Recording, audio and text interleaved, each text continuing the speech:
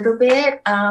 I've wrote the article for the newsletter, so you probably already read it. So Henry was born in China and studied painting under Zhang Zhenyin and in Nanjing, and he studied archaeology at Nanjing University and became a fellow of the Center for Oriental Painting and Calligraphy in 1983. Henry came to US in 1987 to study in the University of Washington, and he taught traditional Chinese brush painting and calligraphy at UW's Experimental College, and later he taught culture and history classes of China, Japan, and Korea at Western Washington University. In 1997, Henry moved to Los Angeles and worked as a digital graphic artist for 10 years. In 2007, he went back to traditional ink and watercolor media. And in 2010, he became a full-time Chinese brush painting teacher and supplier. And he has a website, is blueheronarts.com. You can mute it. So welcome, Henry, and thank you for our presenter today. And we're all very excited to be able to spend this time with you. And we are your fans, and we've been watching your YouTubes, and I know you have hundreds, thousands of students all over the world. So we're very honored to have you at our meeting today. Thank you, Henry. Thank you, Alice. Yeah, we just shared this memory moments ago before the meeting. That is like a feeling of a home with your Puget Sumi artist group. That's where I started. The first exhibition, group exhibition I attended, I think, other than the first solo one, the first year I came to Seattle in 1987. So one of the painting you can see here down the bottom received best of show or best of Sumi award. So it was always on my CV, on my resume as an honor. So I'm so honored to come back to home. Okay, that's my early picture of, and this is the ceremony receiving the award in the opening. I'm going to start with blue heron. The bird is American bird. I used to paint cranes, but great blue heron is a symbol of U.S. One of the icon of U.S. I think in North America. So we got blue heron in Seattle on the lakes. I always see them. So, and you can see I'm wearing a shirt today. It's painted with acrylic on T-shirt, and I think in '89 summer I started this business of attending the art craft shows. I was so lucky that I got into the Bellevue Pacific Northwest show, as I forgot the name, but there are 3 shows on the same weekend. I entered the one in the Nostrum, right? The underground part. I was told that it was a very, very high class show, you know. So I made greeting cards in that show, and after that I attended Edmonds, Kirkland, lots of shows selling T-shirts. I sold hundreds of them every summer. So it's probably I also I sell in church and boutique, you know. And I love the atmosphere. The art atmosphere in Seattle. There's no such street fair in LA. I tried, but it's too hot in summer.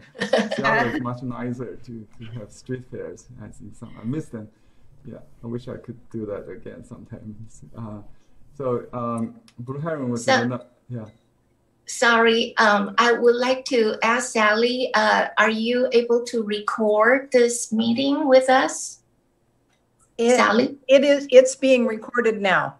Okay, thank you. You can see the icon on the corner. Okay, so basically I use the, I paint them, on the street. I did cats, so we're going to learn that. I also have cat shirts still. And I'm not sure I did the goldfish, but this cat is also one of the, they call it the smiley cat, smile cat. I have another one, it's greedy cat. It's one of my best sellers, my early design of the t-shirt. So also pandas, So I by repeating this design and refine them, I developed my own style, so to speak, just by painting t-shirts. So practice makes perfect, I guess. So it just forced me to paint, to paint a lot. Anyway, I got a handout of painting. These are some pictures I just found online, just showing you the birds. Okay, what's the handout? There's a step by stroke guide. Let me see. Oh, I couldn't find it. It's in the with the red stroke. Let me just do it this way. So if you can, I sent last night. I forgot to put in this folder. So basically, we start from the back of the bird, and I use a soft brush. You can use a large one. We have a brush called Super Wash. Super Wash. You can use a basic soft brush or combination brush, which is usually white. I have these large ones that can also be used. Depends on the size of the paper. So the paper I'm using is only 9 by 13, something like that. Maybe 8.5 by 13. So it's 1/12 of the 4 sheets. This is like 13.5 by 17. This is smaller. Okay, I use some blue color, just to get a touch of blue. You can use a little mineral blue if you have the Marie's Chinese painting color. There's a number on the tube. It will be 493. 493. You can also add a little indigo or sallow blue. Let me just use this a little sallow. Sallow is a little strong, it's a little stronger than the indigo. So I just have some here. That's okay. So there's some leftover ink from previous project, maybe a calligraphy class. So it's okay. We just add a little ink to. I got some leftover ink, so that's okay to get the gray, blue gray, and I touch a little bit indigo or sallow. Sallow is kind of too strong. We have to add a little more ink, I think, just a tiny little bit, just like this much, just the corner. Okay. Can you see that? Okay. So blending color and load it on the brush is a basic skill, and you learn by doing it. Let me just show you. So you can just do 1 to begin with. Forget about the 2. we just do the one. Okay, we start with this back, and look at the movement. I tuck in the tip of the brush by going from inside of the back, not along the side. You don't draw like that. So you paint the surface. So you go up and then down. Okay, basically that's the movement. And you need to maybe make some control lines. You can draw with your fingertip just a triangle, an upside down triangle. So there's and then you can draw a small triangle for the neck above. So just like that. And you have to go fast because this is unsized shot. Unsized is absorbent.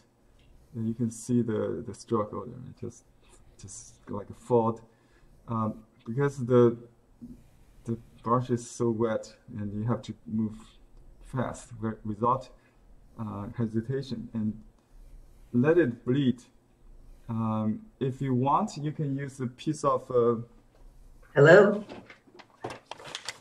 Yes, this is she. Please mute yourself if you're not speaking at the meeting. Thank you. I just have to shut off this lecture. Sorry.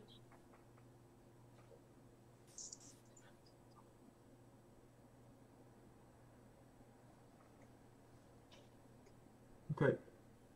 So the next part is the head and the neck. Okay. Are you painting along or just watching me? Should I go slower? That's okay. Just Okay. continue. Continue. Yeah. Okay. So let me know if I'm doing too fast or too slow. Okay. So basically, it's a folded. Right. We just do you can separate the stroke from with the one stroke for the head, and then the neck. Or you can continue. Just to imagine you're writing a flipped character or number, figure 2 or Z. Okay. So just you think about the path, so you don't when you do it without hesitation. And I need to be careful with the neck part. I already got part of that. It's like shoulder, so it shouldn't be too broad, right? And then you can go slow if you use a tissue or paper towel. Dry the brush a little bit, the bottom of the brush. Take some moisture away, so the brush is a little drier, and it give you more time to do it. And remember the triangle shape. So just go like that. Fold the stroke and go down, and just overlap. Let it overlap. Overlapping creates some darker tones. That's fine. And you can use blotting paper immediately. This is still important. This step. Without it, it will smear too much. And you can use just a tissue if you don't have I used some scrap paper, and you can just use tissue. Paper towel has texture, so I don't like use paper towel. Okay. You can change to a smaller brush. Let's say we use a calligraphy brush. You can use the basic stiff brush, a wolf hair brush. This is a new one. It's called General One's calligraphy brush, medium size. Okay, and it's good for doing the beak and the legs. It's a stiff brush, so I soak it first. Always soak the brush first, otherwise it will not point it. And take some moisture away, and then let me show you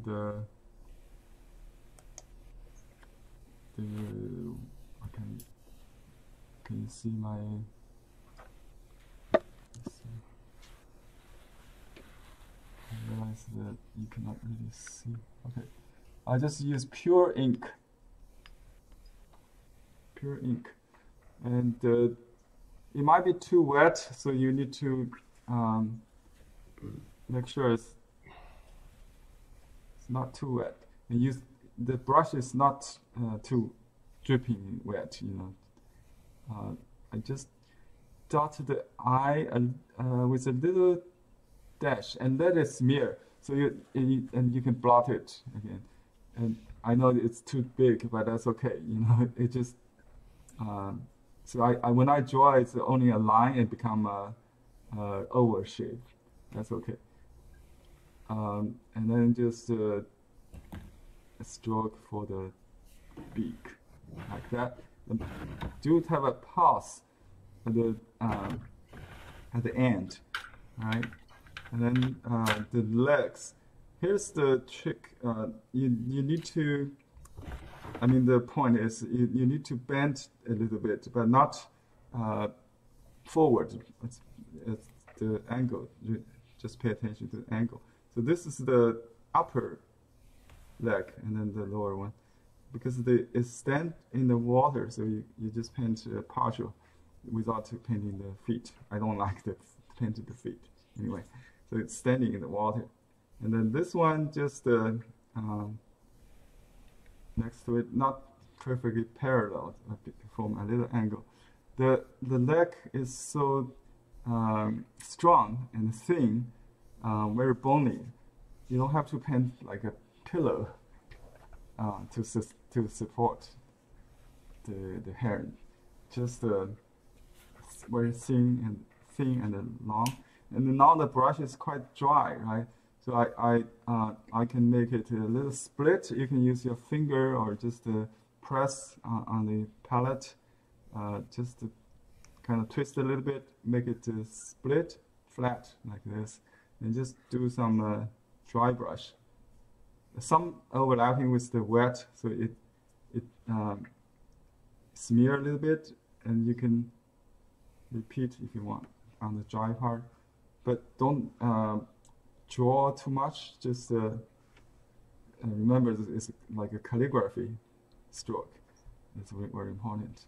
And then with the same brush, dry brush, you can do this very elegant. I just do one, but actually in life they might come, with more than one or two, a group of long fur kind of shaggy hair, and also on the under the neck, just dry brush, just a hint, could be 2 or 3, doesn't matter, as long as you get that feel of the shagginess. That's the characteristic of a great blue heron, different from the cranes. They don't have it. All right, and if you like, you can do another one, but usually they just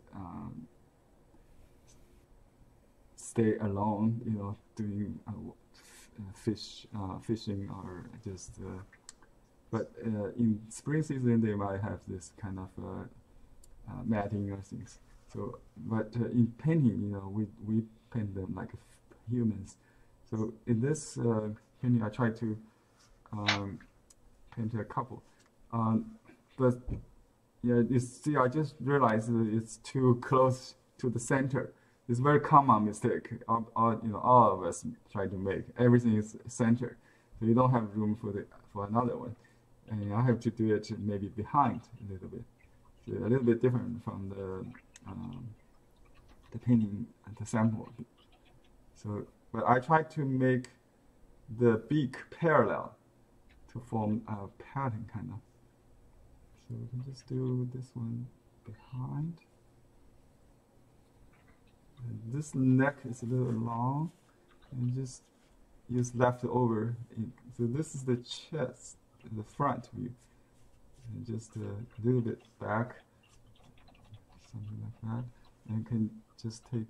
See, I try to. We call it treat the ink almost like black gold. Treasure the ink as gold, which means you don't use a lot of ink, just one drop of ink almost can do the whole thing, right? Just touch another, make sure it's dry and pointed. Just do a little, this time I make sure the eye is not smeared. You just dry. You can always enlarge it, right? And then the beak, I try to make it parallel to form a interesting composition. Okay, and then this one doesn't have to paint the legs. It's behind. You won't see that. We'll use. You can use a smaller brush if you want to do the cattail, some plants, right? And you can just mix a little yellow with this green color to get blue. Oh, I mean, blue and yellow get green, and you can have a little brown. Let me just use this convenient cake. So just add a little brown to the green, or make it muted. Just some dirty color, but diluted will make a nice gray, blue gray or green gray kind of.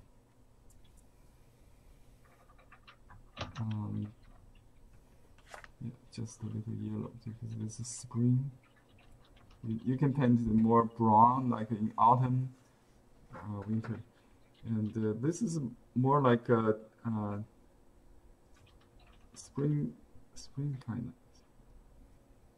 So just think about like an orchid, 3, but you don't have to do that kind of bending leaves.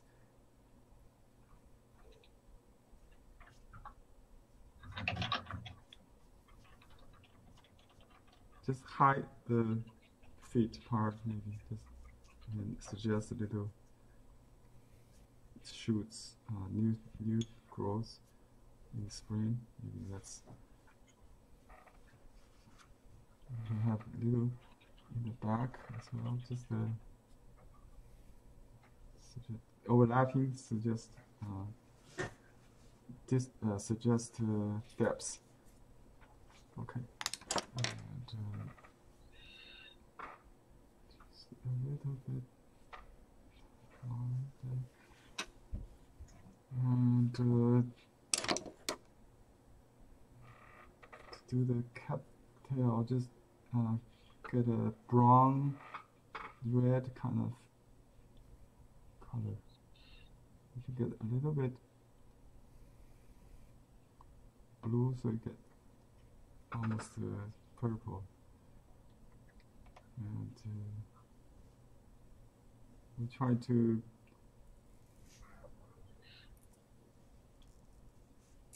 paint like a triangle, right?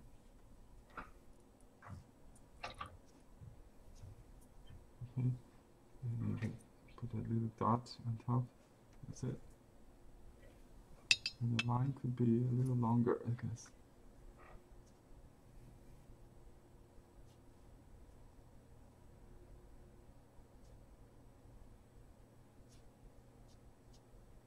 There, don't be afraid to break the frame. I suggest more painting outside the frame. That leads the viewer's imagination into infinity.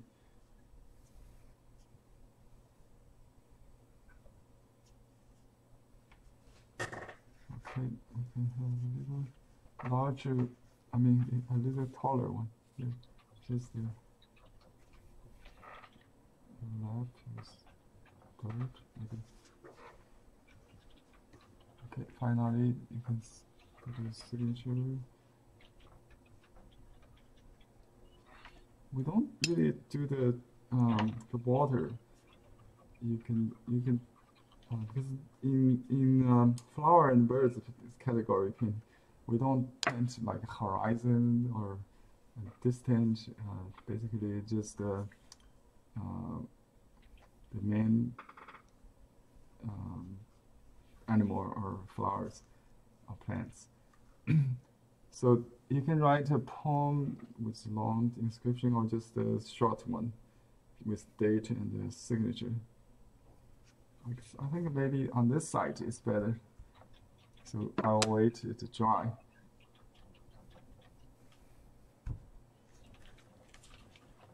Any questions on painting herons?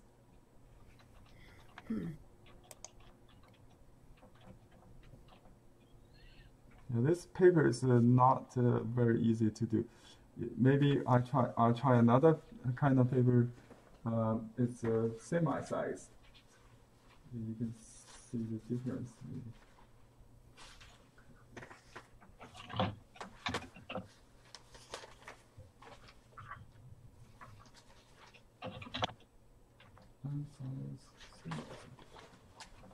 You can also use mulberry paper.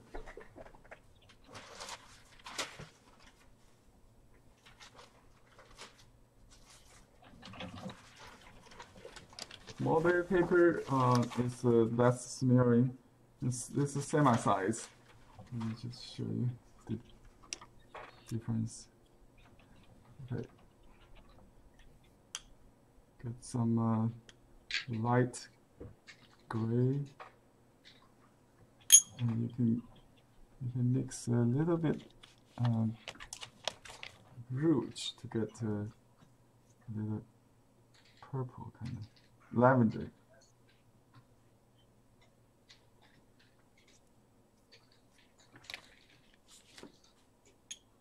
Okay.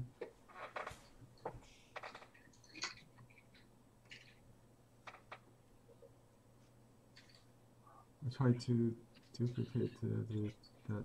So this time I make sure this is near the left side, more close to the left. And then just this one is more folded. This neck is folded like that, and the other one is more extended. But I need to do the beak first and avoid that. It's not perfectly flat. It could be a little lean to the front. Okay. Oops. It should be here. And try to find the gravity center, so it's not too away from that. Many people paint the legs too in the back or too much on the front. That's not good. Try, usually just one leg could be enough to stand the weight. And then you can just draw with a dry brush the tail. You don't usually do the details on the like wings. Just do the think about the silhouette, just like you see from very distant. You don't really see any details, just the profile. And this one, it goes down and then just overlapping behind that. This is the chest. And make sure this leg is shorter, because in perspective it's behind, right?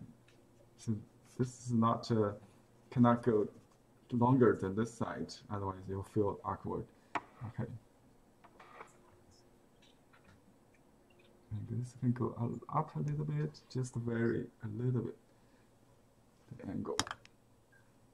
So a little angle change makes a big difference. Right? Dry brush, I dried brush with a tissue and then just do the crown. Oops, too dry. Because this paper does not smear, so you have to get a little more moisture. It's kind of hard to repeat. Okay, have to paint slowly maybe, and then you can do the shaggy hair. Just the stretching, right? And this time we can just splatter. The best brush to do that is to use the bristle brush.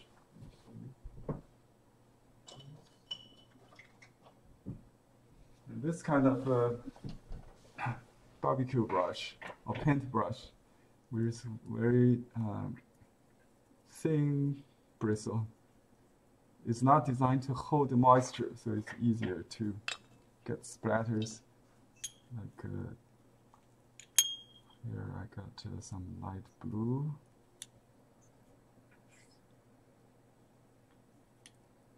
Very thin, and just tap on top of it, like this. And hold a little higher if you want to the dots, the splatter loose. Yeah, just like that. And you can change the color with some dark and but I just make it easy. Just one single tone should be fine. Usually at the end with the fewer pigment, you will get lighter ones. So this kind of rhythm you cannot get by dotting. So splatter really creates the rhythm, the atmosphere, that kind of.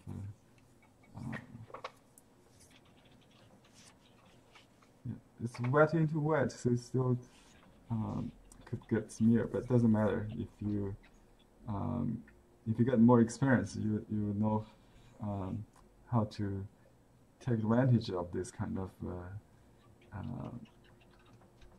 happy mistakes. Okay, just don't try to control everything. Just it's a spontaneous style. You need to fully engage in the accidental, in the natural transformation and change of a color. If you keep going with one loading, you'll get all the variations. If you try to mix your color at after each stroke, then you lose that continuity, the spontaneity. Okay, that's a semi-sized paper, so you can see the paint stays on the paper surface, and the bleed, slowly. You can even take some away before it fully absorbed, just by blotting, something like this.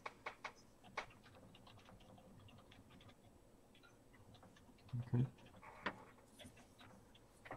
and you can write longer. I put on this side. That's, I think, better. Just a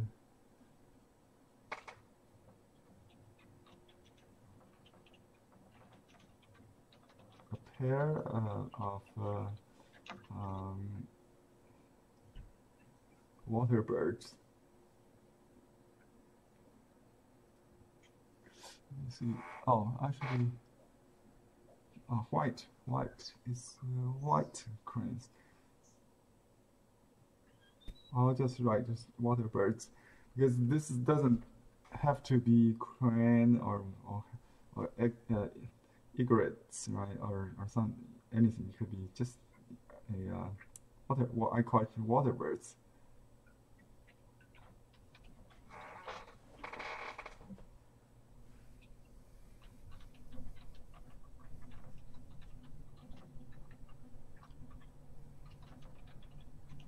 actually, I didn't think about the word after that.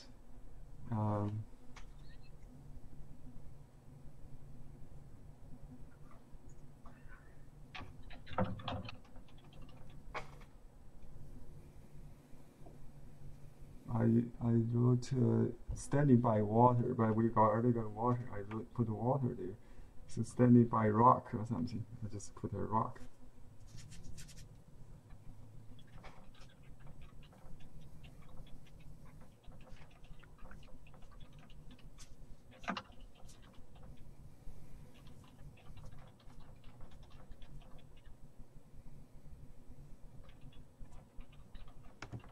And when I do rock, I'm thinking about large, medium, and small, and then sparse and dense, right? So you don't paint same size or same distance. Just vary them, and look at the whole pattern.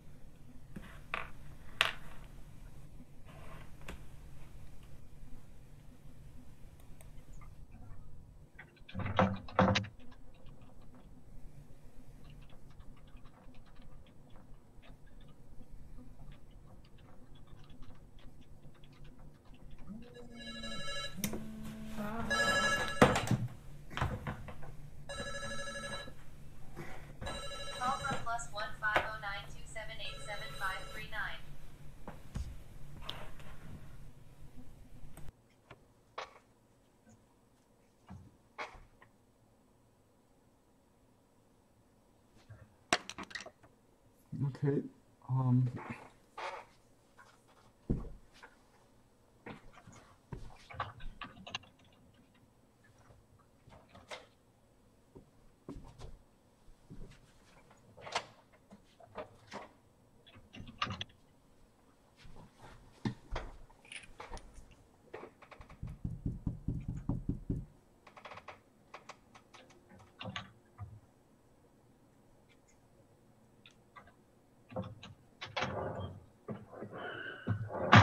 Yeah, seal and the signature is part of the composition.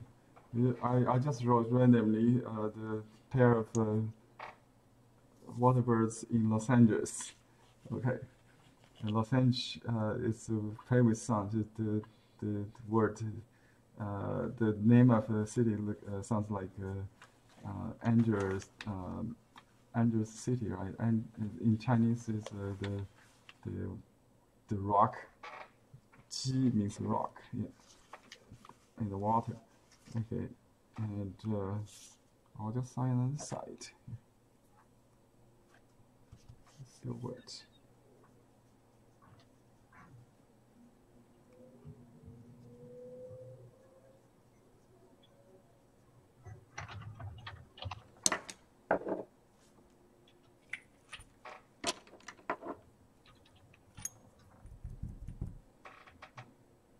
The size of the seal should match the characters. And this small painting, I use very small seal. Okay.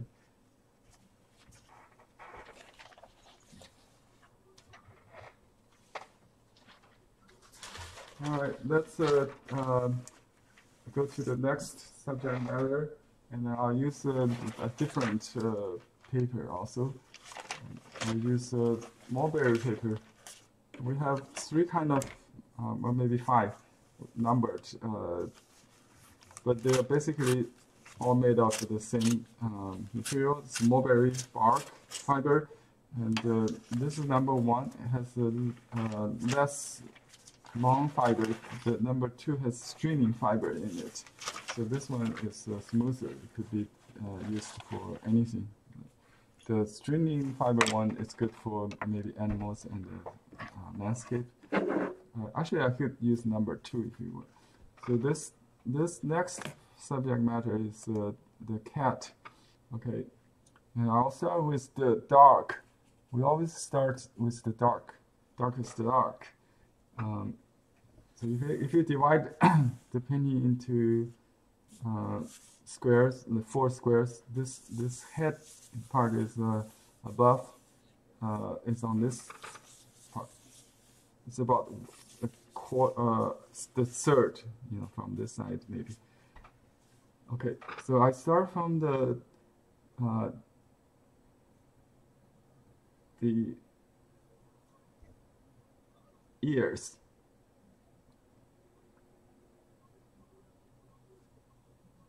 The ear facing the viewer, kind of, you see the inside, right? And this could be a little side view. So this one is more front, just turning to the front, towards the viewer. This is a calico cat, right? We have to do it fast, so it will not dry before we do the wash. And if you draw a triangle, on the bottom it will be the nose, and the eye is in between the ear and the nose. And this ear this eye could be a little closer, I think, but it's okay. I draw a little kind of like a yellow tiger's pattern on the near the forehead, on the forehead, a little bit like that. And you can draw some pattern on the side of the head, maybe. But basically, it's all concentrated on the top part. The lower part is white, right? And then we have to use different color ink for the white fur. At this point, I just draw with dry brush. Just draw the dark, and you can paint little pattern, the black spot. You can add more when the color is still wet later to get more. But at this point, the darkest dark. Just have the whole picture. So you don't work just a single part. You work the whole thing. I think it's better to use 2 brushes, one with light ink, so you can start to draw the features. Okay, here I just do a little triangle to a small one. Maybe right here, just like a check, a little check mark, just like that. If it's too wet, you blot it. Okay, and then I dilute it with I just blend it with some blue, some yellow, maybe you got green, gray. You can use ink and water to get some gray, some warm gray. You can add a little red into it, and draw this split mouth kind of. There's a split in the pleat in the center, right? And then the jaw, like that. And then this loose, long hair on the cheek, on the side of the cheek. The whisker will come later. We don't draw the long whisker yet. Well, I'll use this detail brush to do that. And you can draw some beard, like a Santa's beard, long hair under on the neck.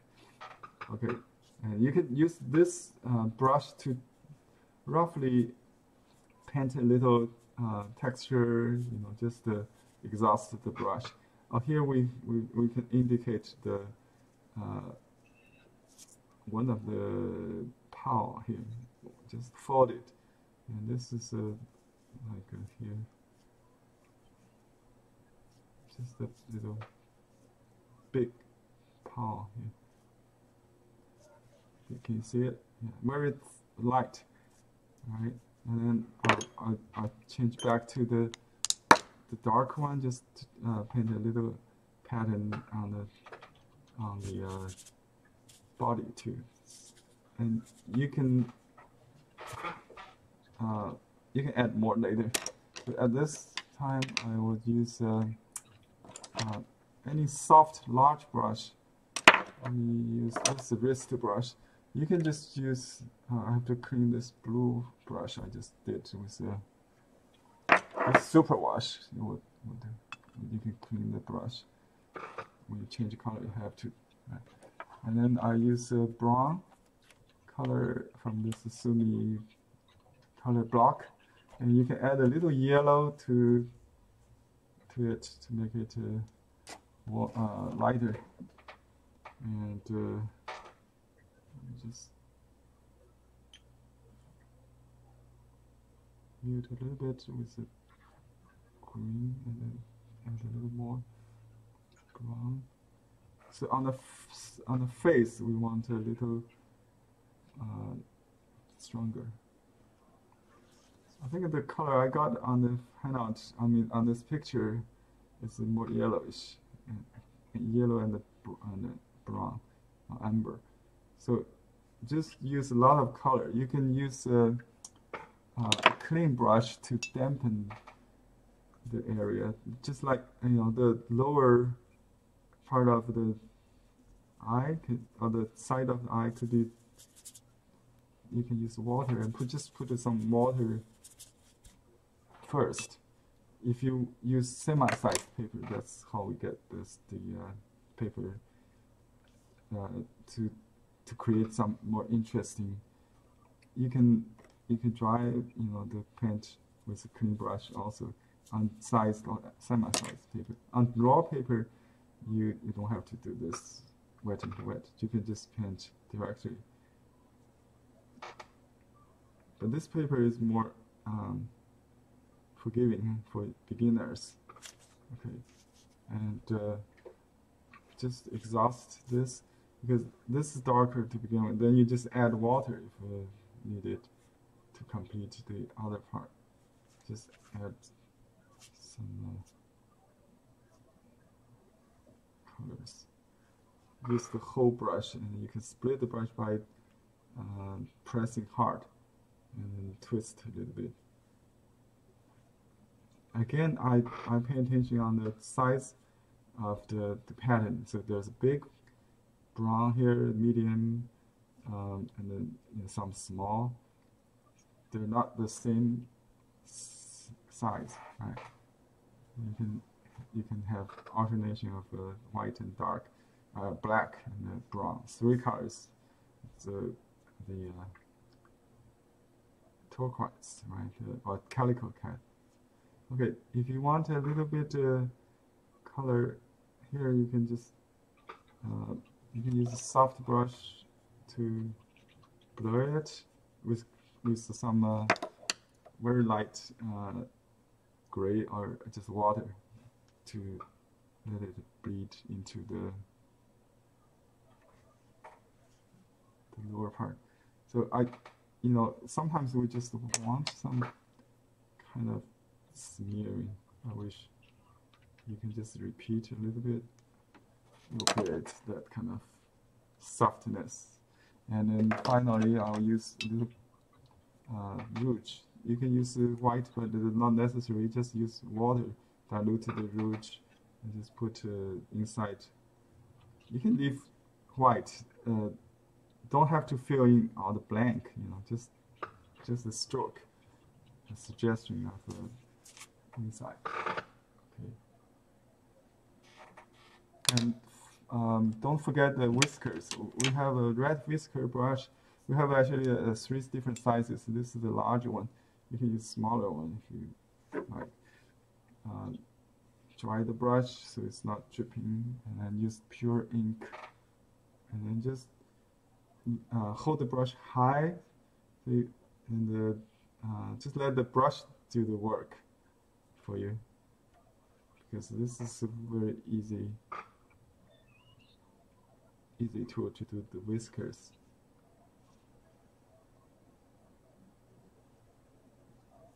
this paper does not absorb so much, so you can paint slow.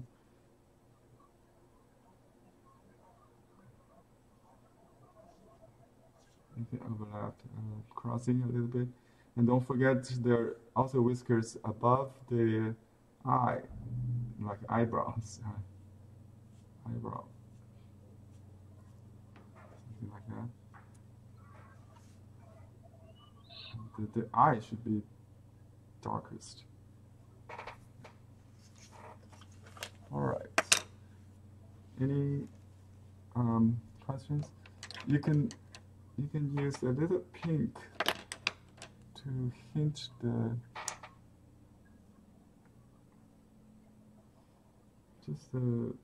highlight a little bit on the front. I don't do that close. Just very loosely. You can add black if you need to create more interesting. Like here, if you like, you can paint wet into wet and let it smear. Okay. And some kind of contrast between dark and the light, very important.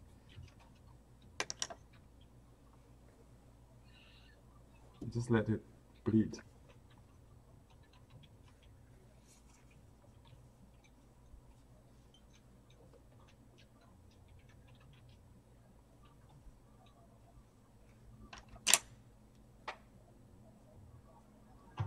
It's kind of hard to control everything, so you don't. If you give up control, you gain the freedom of the joy of this kind of painting. If you try to control, you will get frustrated. Henry? Yes. We have a question about the mulberry paper you use. Is this number 2? Number 1. Number 1. 2. Yeah, number 2 has some stringing fiber. I don't have it in hand right now, so it should work the same. Okay. Here I signed with my studio name, so I just do it again here.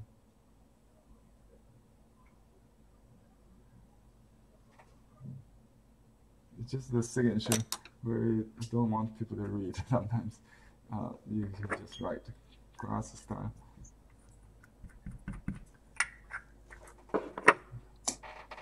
We can use larger seal on this.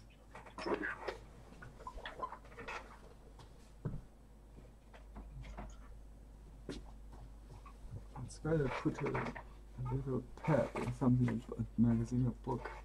Right.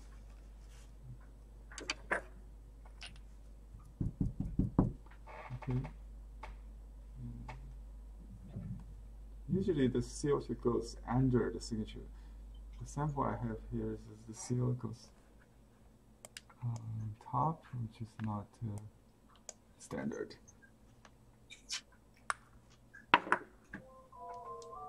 Okay.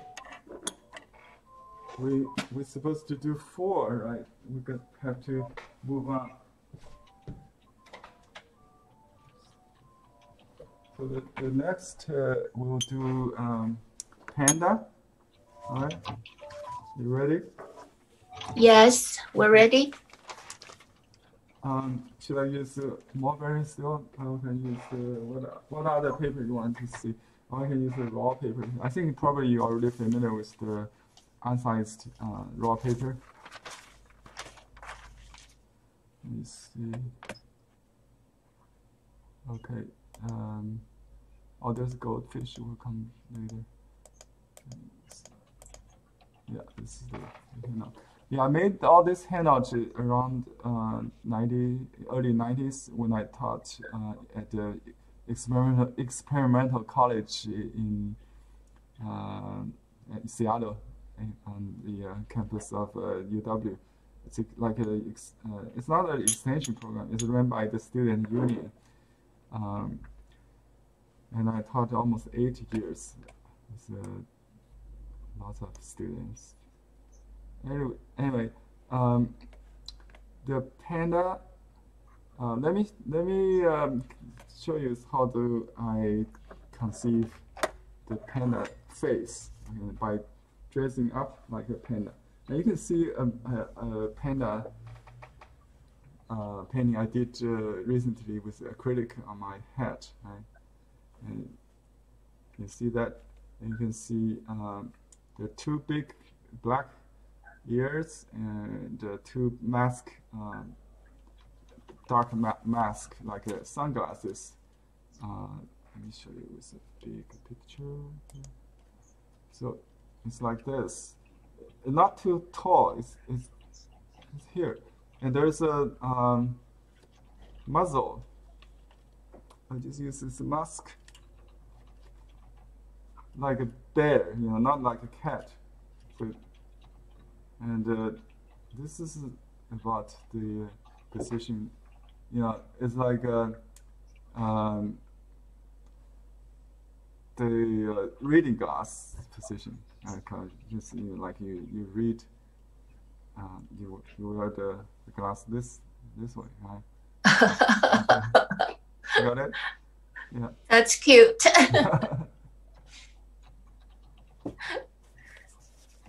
But that's a good way to remember how their face, the composition of their face. Yeah. So I just keep wearing this. Let's see. Now we're going to draw the panda face. I cannot see. Wear this glass. It'll be fine.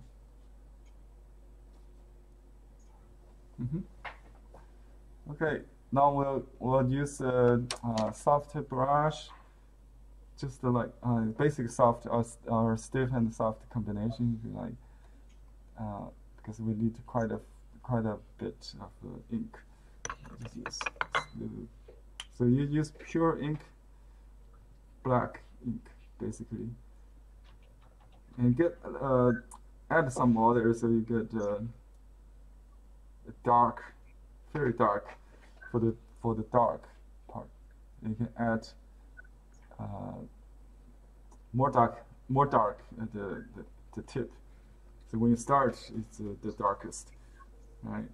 So let's do a mother baby or something. I do this one on the upper right. Okay. So I usually start. You can always plan your composition just by drawing with your fingertip. Just draw two circles like a figure 8. One big one under it, one on top, and then the arm divide them. Okay. Notice the white back neck. So the arm is lowered. You see, this is this is white shoulder. Okay. When they're eating or something, the head bends. Lean to the front. It's lower than the neck point. It's a very cute look. So just like we did the cat, right? We do. You can do the near ear first, which is larger, and then the other one smaller. Okay, and then I'll leave I think on the handout it's not lower enough. Look at my face, right? It's about here, so you do like this. In a perspective, it's one big, one small. So the pupil is near the top, but you don't have to do the pupil. Don't worry about that. And then there's a little nose. I put it dark here on my mask. That's the face. That's basically a triangle like that. Along the forehead, it's big, right? Yeah, like a smart person. So if you have a short forehead, it will look stupid, right? Just kidding. All right, now I use a different brush as a any brush, a liner maybe, just a pointed brush maybe. But you don't have to draw the continuous line. You can just use dotted line. It's fine, like a dry brush. Yeah. So this is the shape of the face. Okay, you can do a big jar like that. So it's not perfectly round. It's like a squash or some kind of pumpkin, whatever. A little squarish. It's good. Yeah. And then maybe a suggestion of the mouth, but you don't have to do that. You just paint the gesture is more important. The feel of that. And here I will change a little bit, just make it a little angular because there's a bone here. Yeah, make a few angular change of direction. So it's not like a curve, it's just like a round. So there's a bone, upper arm, the lower arm, something like that. So that's. So my brush is dry. I'll go back to the black one. So that's a preparation. On this paper, I want to use some wet to create the smearing. Now I use pure ink on wet. Dry brushing also could help. Okay, and just let it smear. Okay, you can use the light brush again. Just lead it. The back of the arm is lighter, so this is the arm, and there's the dark continues to the back, but it's grayish. Yeah.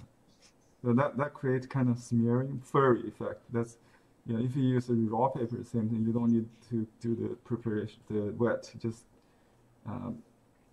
with gradation, maybe it will create this kind of smearing effect. On this paper, I have to use some water or wet into wet. Okay, and this side, you can just suggest. Yeah, just like that, just one stroke. It has all the details. Dry brush a little bit. Yeah, you see that. I almost see this finger, the nails. Okay, the body goes down like that, but the bear or panda has a relatively large arm, very powerful forearm, but a small short leg, maybe. So just like that, and no tail. Okay, no tail.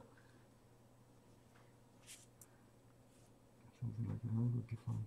And this side, you may see a little bit inside of the feet, and you don't have to. Just a hint of the other side.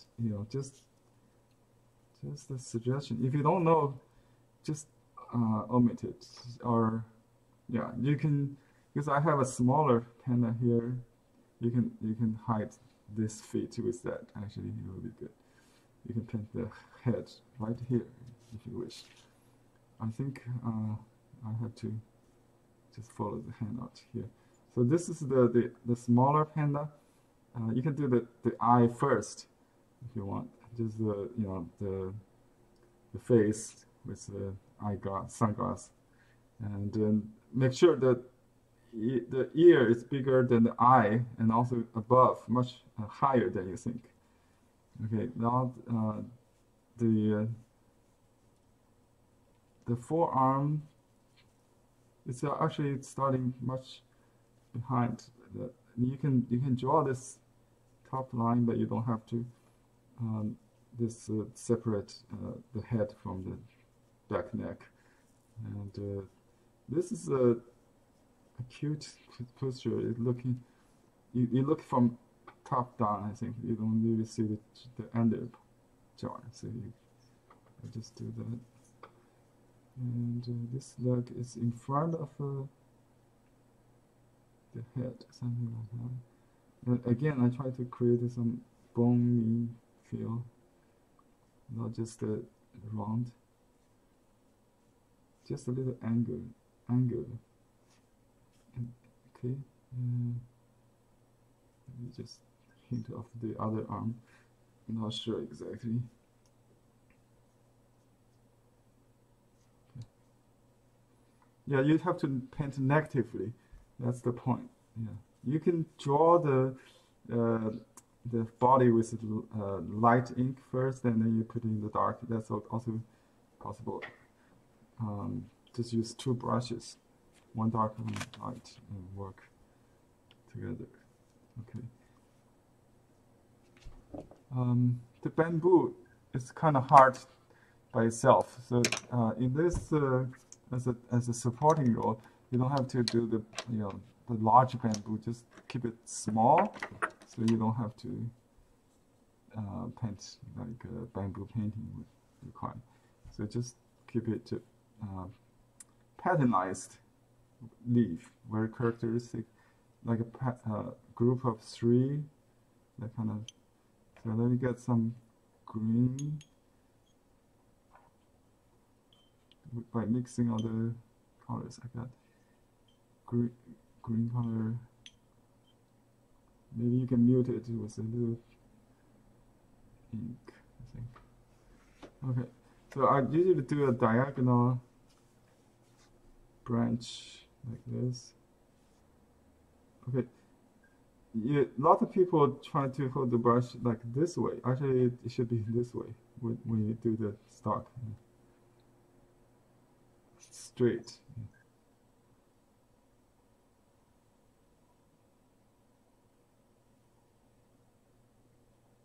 Okay.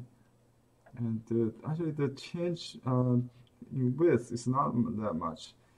Should be a little even. Okay. Now let's do the leaves. But before that, you can draw some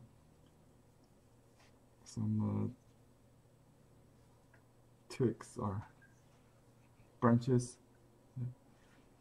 And you can draw another supporting stalk. I'll use a little more ink. Try to avoid this dead center. So,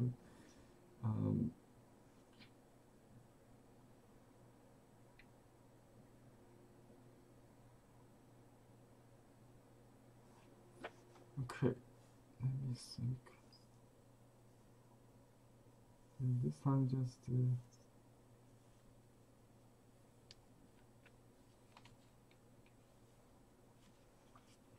I try to break the frame to divide the paper into different spaces. And you can, if I do the root, you will see the short joints like that. And you can even do a bamboo shoot like that. In spring they come out. We got bamboo shoot in our garden. It's kind of hard to contain in the flower bed. Okay, and you can do a short one. Oops. This is a longer one.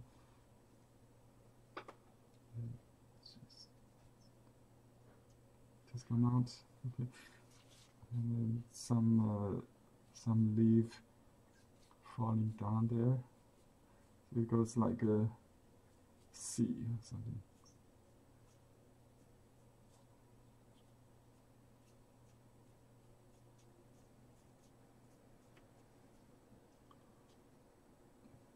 Okay, this is the basic stiff brush.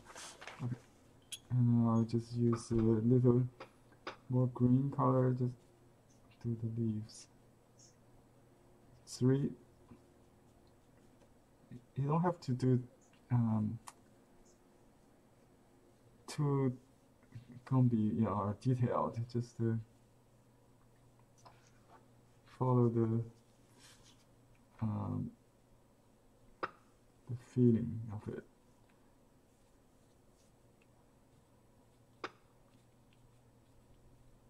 dense and sparse group of large, small, and medium. And don't be afraid to go outside and then in. Okay. And you can paint some before the panda, create some overlapping.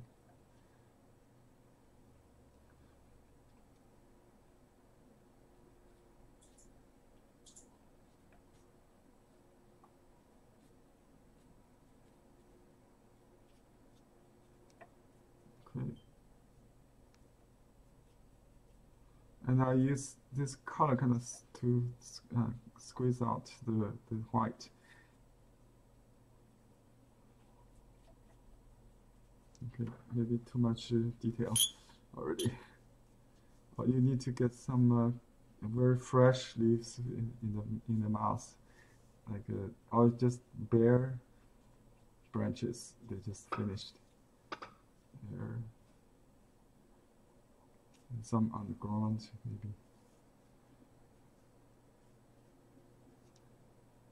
Some falling. Just the atmosphere.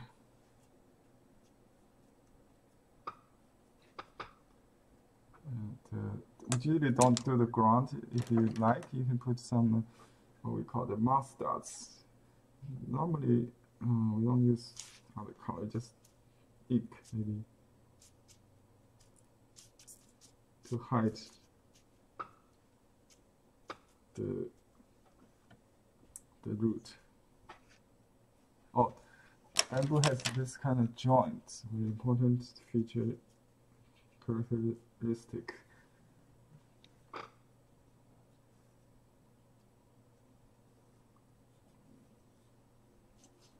And probably I have learned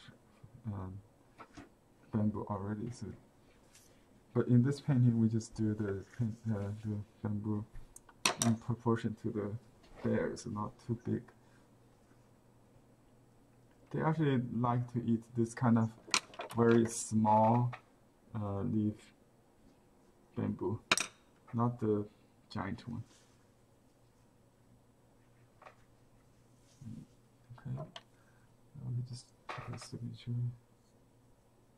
I used the Chinese year ox, this codes for 2021. And you can just write last name and then use first name in the seal.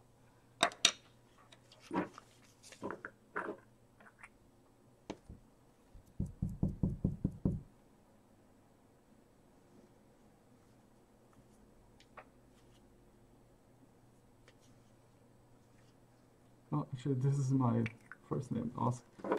Then you can use yeah, 2 seals maybe. Yeah, just.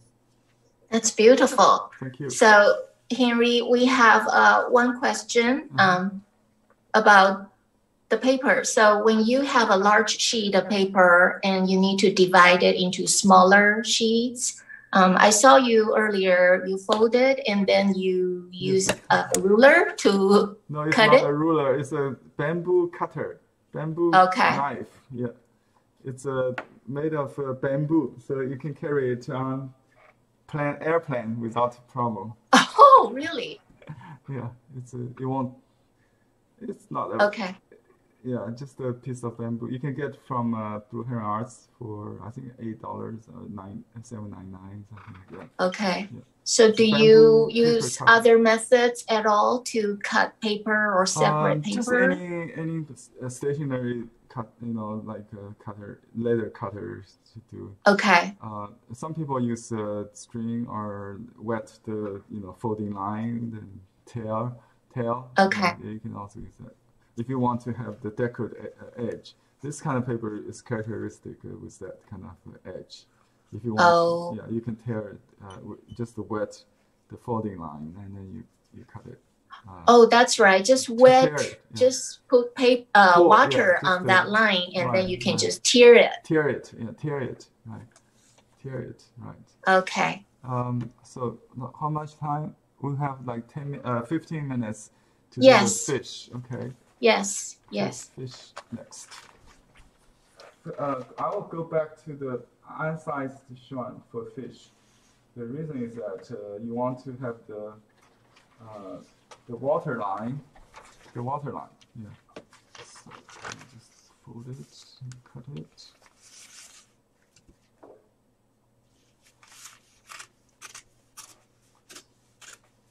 It's kind of dog cutter. You get this kind of natural edge. It's not perfect, but just the. Okay, let's find the handout. I didn't have the. I give you the stroke guide for this one. If you you can review that later. But let me just do it here based on this. This is not my painting, but it's the best artist who is most famous for this kind of fish painting. His name is Wu Zuoren. You can find a video in my channel that with his demo. Okay, let me just create some light. I try to take advantage of some color left, so you got some gray, kind of gray, blue gray, maybe a little. For the white fish, we use very light ink. If you use pure ink, it's like 1% or 2%, very, very light. Yeah. So let me use tissue to test. So the brush bottom is kind of too dark. Right now, I need to lighten it. This is a calligraphy brush, so you got dark residual there. Be careful. If you press too hard, you may get the dark with that kind of brush. So just clean the brush thoroughly, I think. Okay, now I'll do this in the stroke order as on the in the demo of the master. So let me see if it's a vertical better. Yeah, vertical with water lilies. Right? So you plant that corner first. You don't want to touch that, and then the fish is not in the dead center. The head is about quarter. I mean the golden spot, the thirds, yeah, right there. And then you put a little oval shaped dot, and then you lift the brush, kind of pull the to create this bridge between the body and the tail. Right? You cannot continue actually without lifting it. You can do this. Roll the brush and pull, and then just the other side is narrow, so roll to the and then pull, and then it's like bamboo leaf stroke in the middle. Okay, just this is too straight, right? So it should be a little curve down. You cannot change it on this kind of paper. And let me just try to add a little tip that goes down a little bit, maybe. It will leave a watermark in between, so don't change it. And then, if you want, you can add the fins right away, I think. Just like that. It's simplified into 3, and then, you know, actually this part, the tail could be 4. Again, he used a piece of blotting paper to stop it from bleeding. That's extremely important. Okay, and I'll add the mouth later. So, and we can continue with that black fish. Let me just use all the ink here to start with a light, but darker than this. Okay, so this time I do the body in 2 strokes. Okay, one left, one. So again, I try to find the golden spot. the golden rule. It has a turn, so this could be like that first, and then the bridge. Okay. See that? The bridge. If you're not sure, you can draw a template and put it underneath the rice paper as your guide, stroke guide. You can print out that stroke guide line and put underneath. Yeah, and then two sides of the tail. Okay, and I'll lighten it because the tail is lighter. I just add water and dry it, so you can test it. Okay. Press. Okay, here's the trick. You roll the brush a little bit like this. You roll and then pull. Kind of press and then roll, so the brush tip goes to the right, and then pull. You roll this side and then pull, and then this is a side stroke like that. Okay, feel the fish. If you feel the fish is swimming in the water, and when the fish makes turn, this fin is like that. Stretch and compress. This side should be a little more compressed, I think. This is stretch. Okay. Anyway, just try to feel if you're a smooth swimmer, you know what I'm talking about.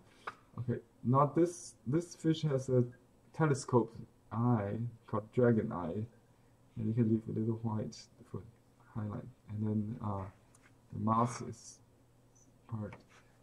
And you can use a smaller brush. So use a smaller brush; it's easier for control the smearing and blotting. Okay, and then the fish mouth splot. So important with the tissue in left hand. Okay, and then this fish has a red crown. I use okay, some dried color from the tube. I just open the tube and put it in a container like this. You can use fancier ones like the ceramic saucers, or we have special stacking trays. You can keep them. So this is a. Let's add some more from here.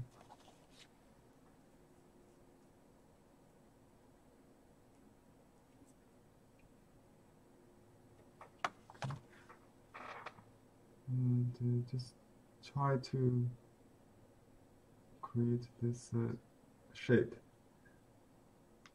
It's the fish scale on this side a little bit.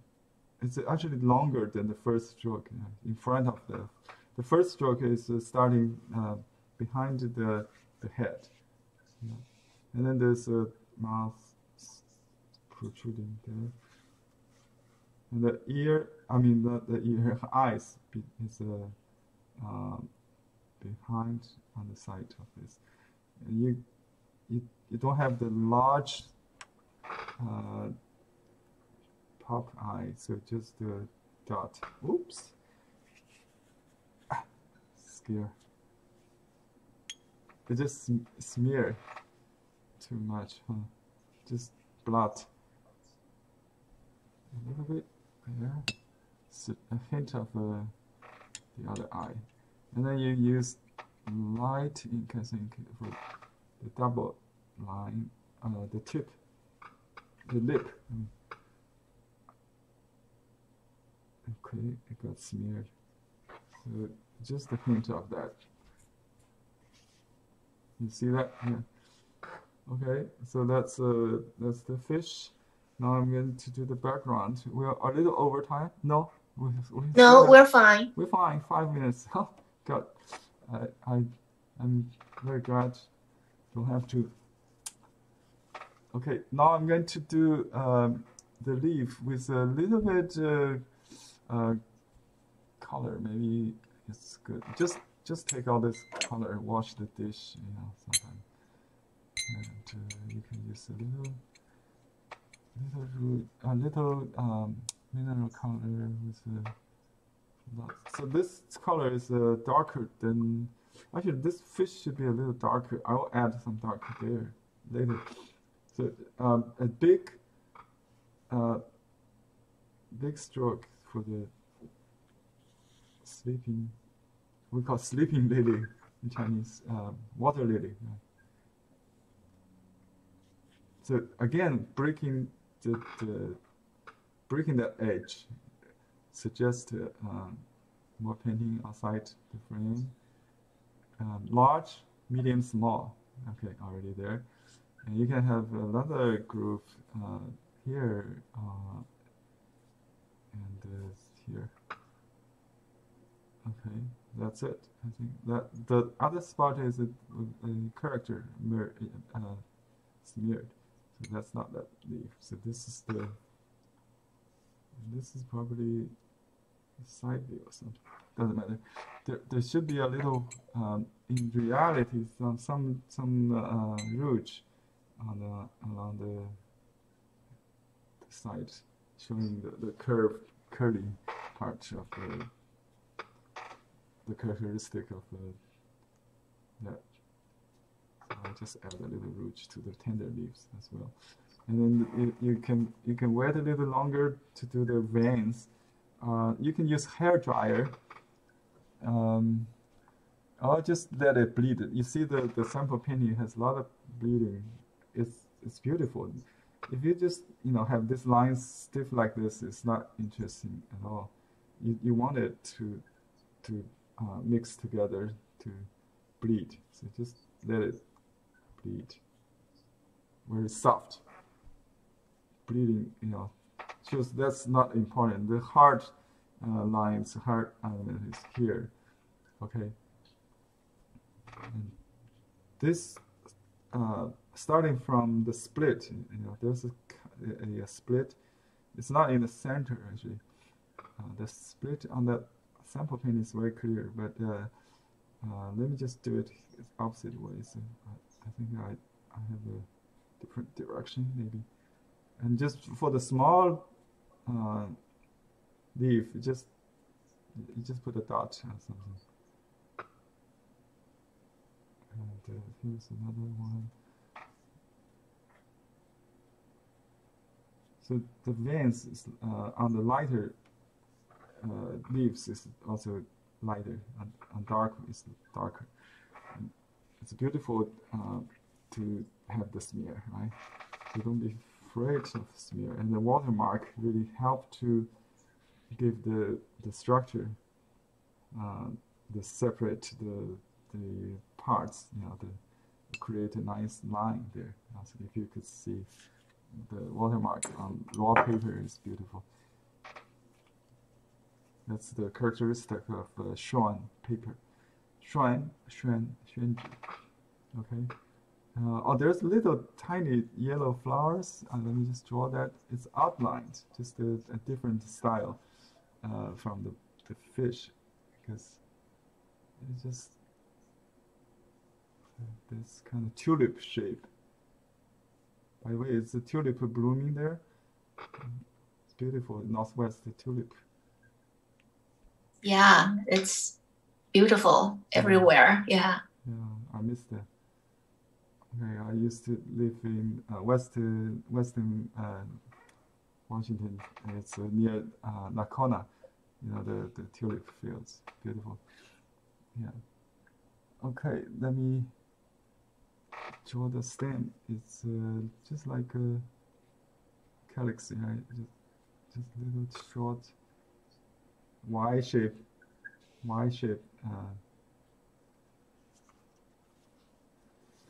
I realized there's a rhythm also. So I got this two parallel.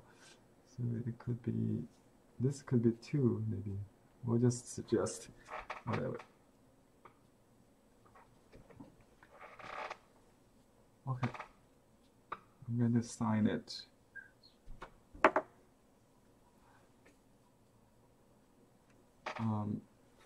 it's dedicated to someone there, so I just write a happy fish picture. You know the story, happy fish. 娱乐庄子是 conversation with 会师。娱乐 to happy fish painting.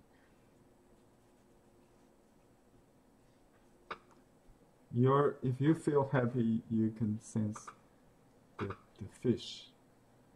That's the idea. If you don't have a happy mood, even you see the happy fish or hear the happy music, you won't feel it or see it. That's the idea of Chinese aesthetic. In ancient time, they think the mood is a very important determines the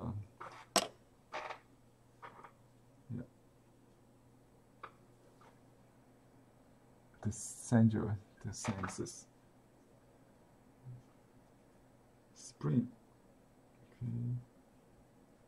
Spring days. Actually, this is Qingming. Oh, yesterday was Qingming, right? It's a festival, Memorial Day. Anyway. Oh.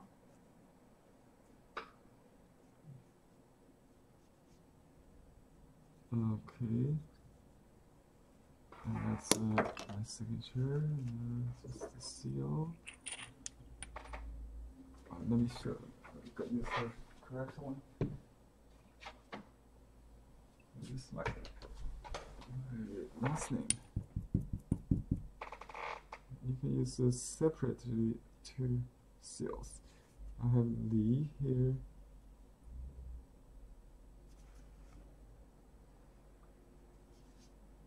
Sometimes I use 3 because this is kind of one red spot, so you can put a seal on the corner also if you want, if you like. It's called a balance foot seal or corner seal. But for this painting, I want because this area needs a lot of space for the fish to swim. So let me just highlight the dorsal fin a little bit. You know, you can just add a little dark.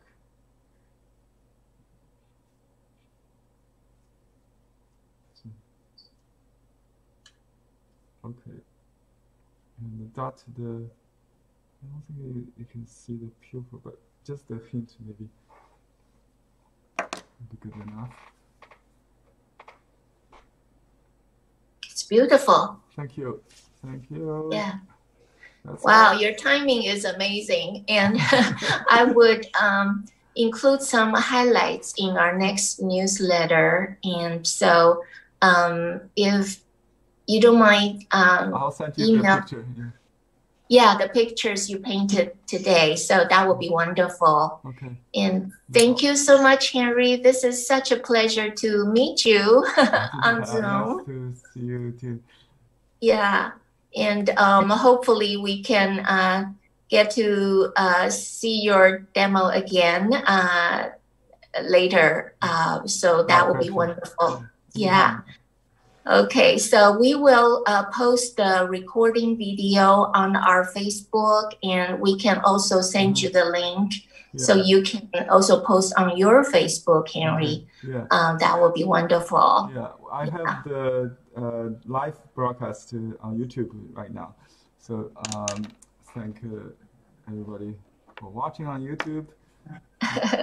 Today I just broadcasted my demo on YouTube at the same time. Great. Yeah. Great. So I'll send you the link as well. Okay, thank you. Yes, that would be wonderful. Yeah. Okay, thank you very much. That's for today's demo, and it's been a wonderful experience. So everybody, please take care. We'll see you next time. Bye. Bye-bye. Bye. Thank you, Alex. Thank you, Henry. Everybody. Thank you. Thank you. so much. Bye-bye.